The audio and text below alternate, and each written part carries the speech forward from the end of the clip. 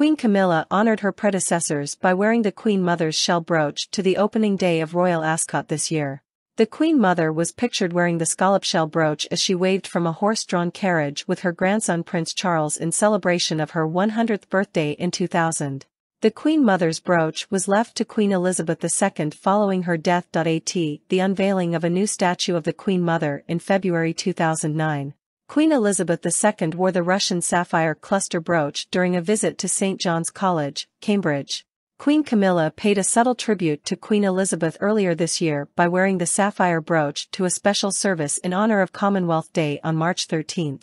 Princess of Wales in her role as Colonel of the Irish Guard attends the 2023 St. Patrick's Day Parade at Mons Barracks wearing the gold Shamrock brooch.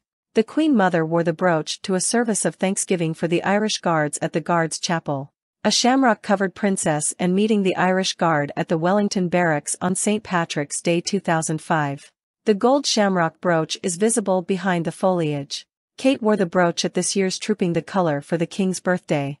Queen Elizabeth wore the brooch for the first visit of President John F. Kennedy and First Lady Jackie Kennedy in 1962. The Prince Albert brooch became such a favorite that Albert had similar versions commissioned for each of their 5 daughters, one of which was bought by the late Queen and worn by Princess Anne. Queen Camilla wore the sapphire brooch in Hamburg on the last day of their state visit to Germany in March.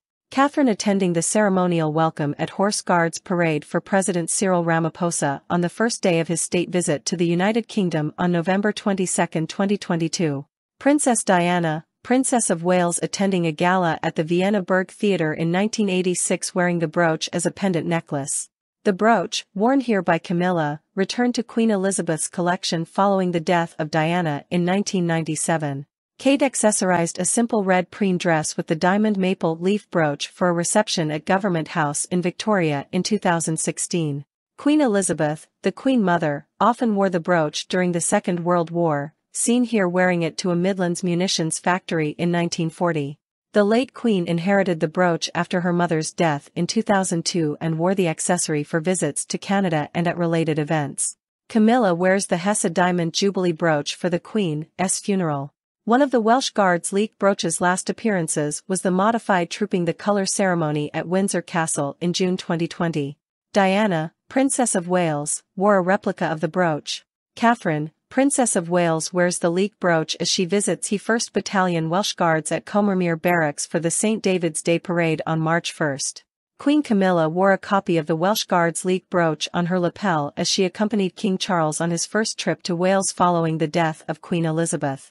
Her much-loved stick insect brooch is said to be a gift from Major Bruce Shand, Camilla's late father.